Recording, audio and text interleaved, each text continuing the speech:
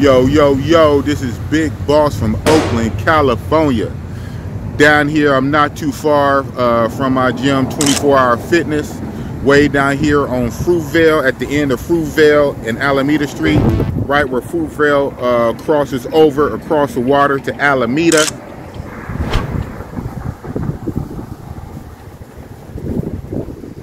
That's one of the Alameda Bridge right there. That's the drawbridge. That's a little water separating Alameda from Oakland. You know, we call Alameda South Oakland. If Oakland had a south, it would be Alameda. But right here, like I say, I'm right here at the end of Fruitvale. Fruitvale crosses over into Alameda. This is Alameda Street. But on this Alameda Street, unfortunately, we have homeless encampment, a real big, one of the bigger homeless encampment. And this homeless encampment actually is been shown on news and things like that before.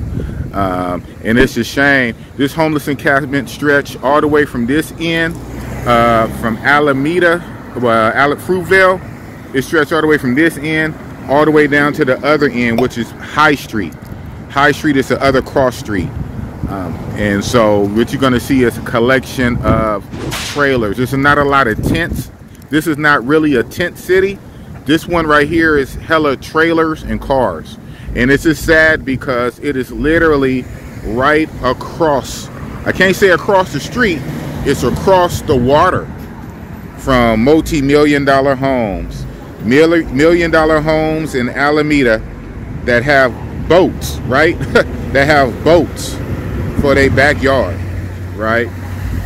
So the disparity is crazy. The disparity in Oakland is crazy. Boss. I'm a boss. Big boss. And you know it's real talk. Here you have Oakland. And over there you have Alameda, where they got boats. The tale of two cities.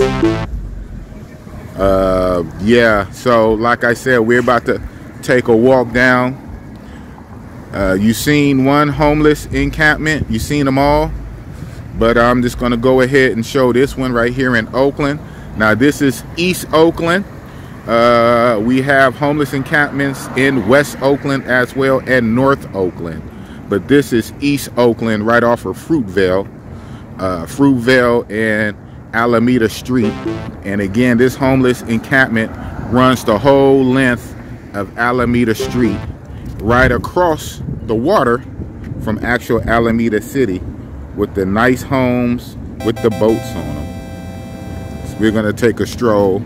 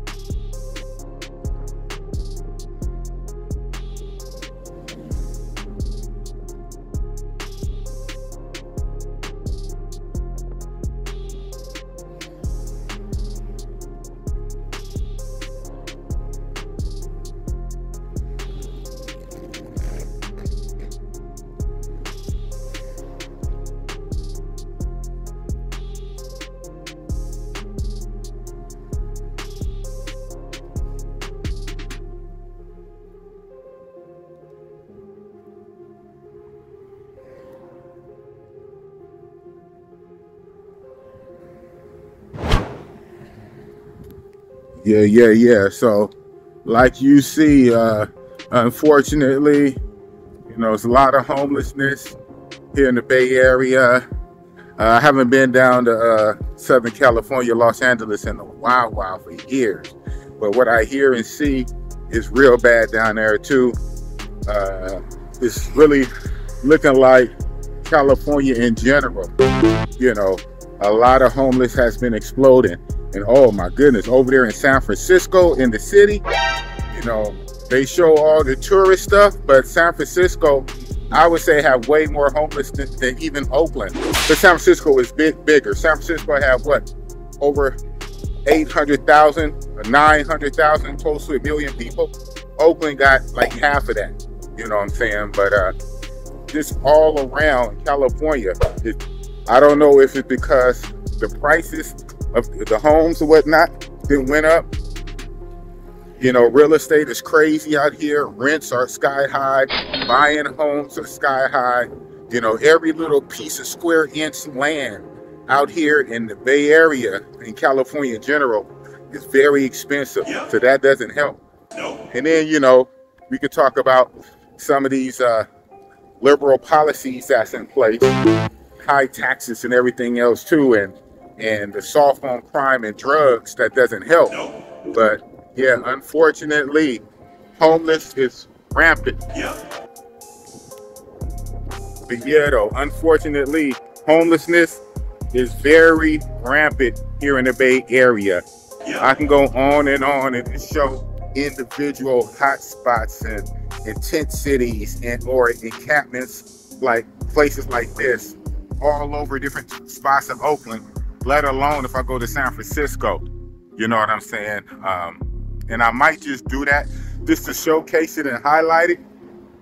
But it's really crazy, you know, and it's close to my heart because 10, 11 years ago, Bossy Boss, I was even homeless for a short spell.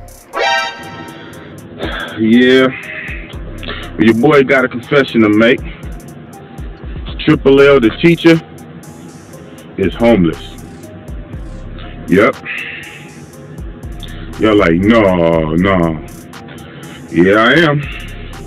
Yeah, I got put out my place about 2 months ago, January 10th. My last day in there was January 11th. So that's my 111 in 2011. So 11111, 1111. And ever since then, I've been sleeping in my cars in the parking lot of my job.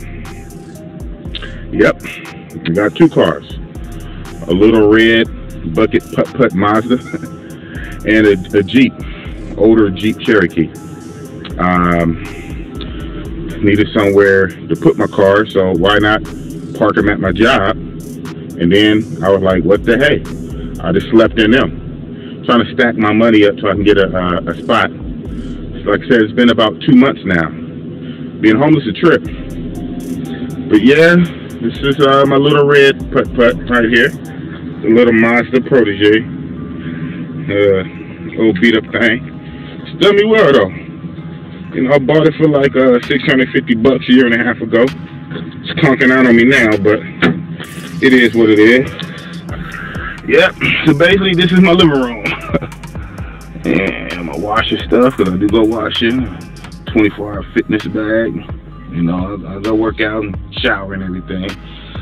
Yeah, so this is what it is, man. A little tiny space. It's my little living room. I know y'all like, damn, teach like that. Yeah, it's like that sometimes. That's my living room. Now here's my bedroom. Yep, Jeep Cherokee. Remember when I got this paint job on it? $1,000 paint job. Anyway, all the good to do me now. So yeah, the Jeep, old Jeepo. Jeep. Yeah, horn don't work, huh? Yeah, this is my bed where I sleep. This is where I sleep. In the back of the Jeep. Another episode by myself. That's where I sleep. It's a good Bible right there. It's a good Bible. So yeah, man, it's a trip. But look at my view. At least I got a nice view though, right? Look at that. Look at that field. Oh, the apartments, or should I say condos. My bad. Condos, excuse me. Yeah, they probably look out their windows and watch me sleep in my Jeep every night. Right? I was homeless, whereas living in my cars. I had 2 cars at the time. I put all my stuff in storage. I was basically evicted. I put all of my stuff in storage, and I was working. Believe it or not, I was working. I was working and in school. I was taking my criminal justice degree at Merritt College, Community College. I was working my security guard job at night, but I had nowhere to stay for months. I was living out of my 2 cars. I had a Jeep Cherokee and I had a small little Mazda Protege. And I eventually gave that Mazda away to this homeless couple, this white couple, Ken and Wendy. Shout out to Ken and Wendy, wherever you guys at. They were homeless. They was also living in their car. They had a old beat up brown BMW, but eventually got towed. So they was like literally living outside, like in bushes and shrubs. So so even though I was homeless, I just gave them my little Mazda car to live in. And then I was in my Jeep, and a while after, my Jeep got towed, so I was living outside. Oh, shit. And so shout out to the people at the church I was going to at that time. You know, they looked out for me or whatnot, but I ended up going to my brother's house. Shout out to my little brother, Madman 08. I crashed at his house for about a week. His wife got tired of me being there. Shout out to his wife.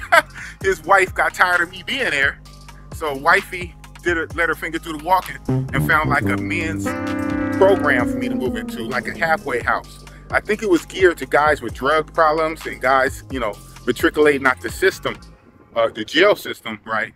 But I needed it because I was homeless. So all of this happened at once, and I was still working.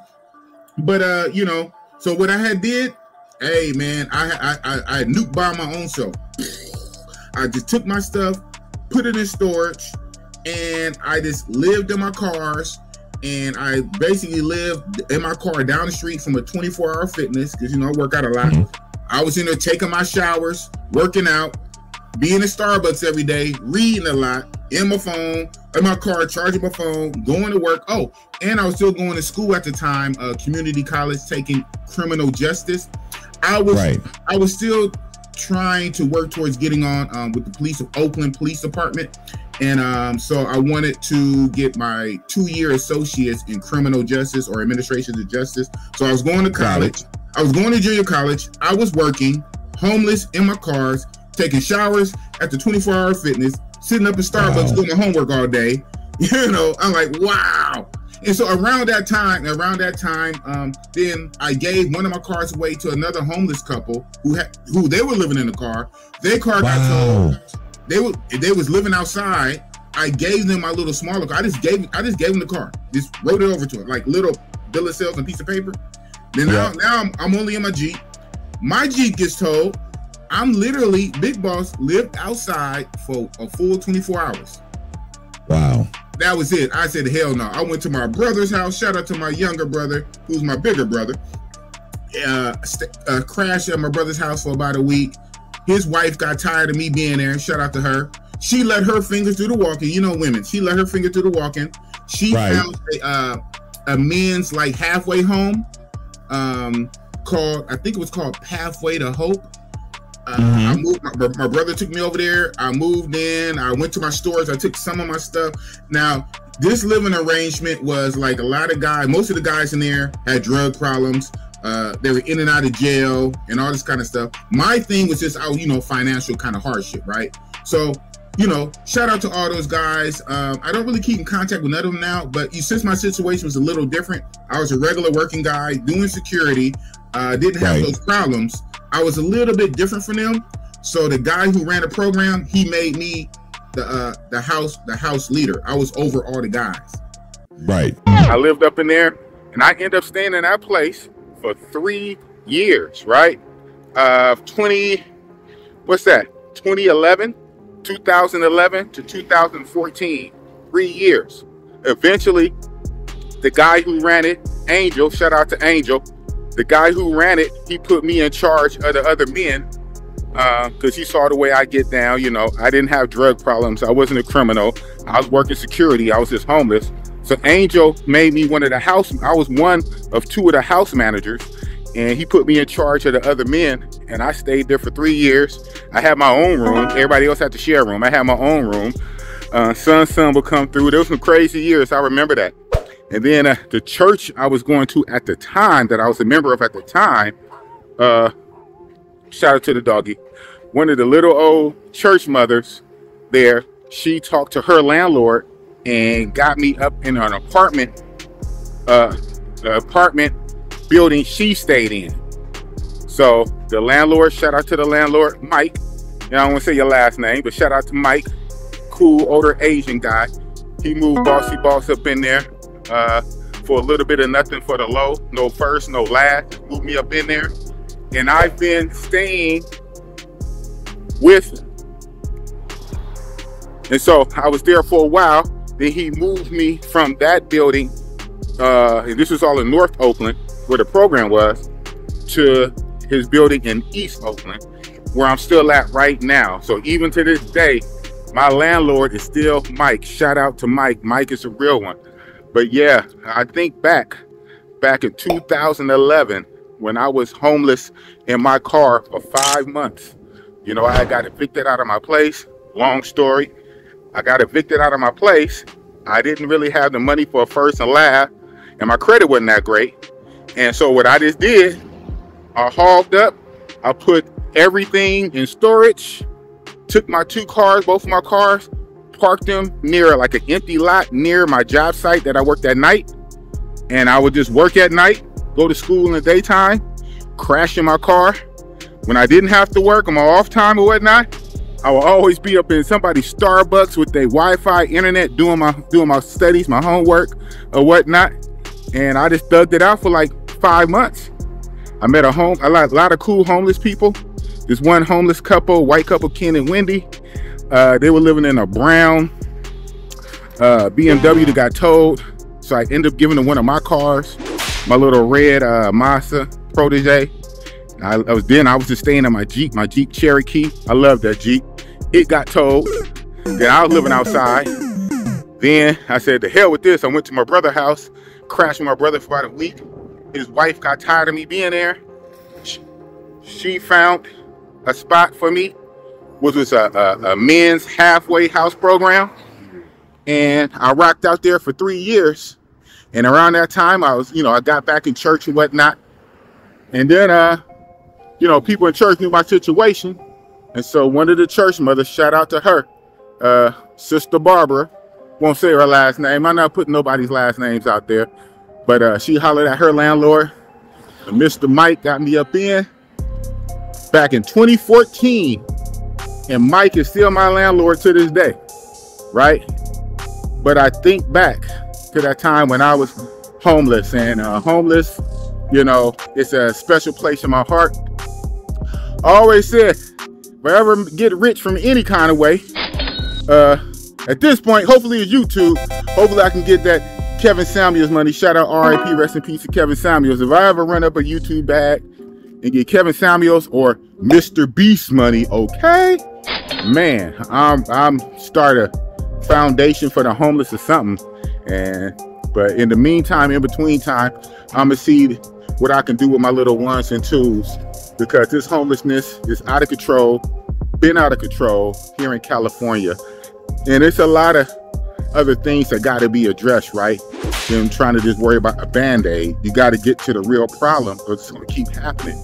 And I don't know if that comes from the laws, local laws, the local politicians are going to have to put in place, taxing or whatever. But yeah, it's crazy. I think no one should be homeless. That's just my feeling. I'm not a socialist or nothing like that. But still, in the land of the free, with all this money, we got all these millionaires and billionaires and zillionaires. Think nobody should be homeless, man. Homeless, not a good thing. But anyway, this video is long enough. You know what it is. Big Boss Real Talk from Oakland, California. Subscribe to the channel, Big Boss Real Talk. Peace.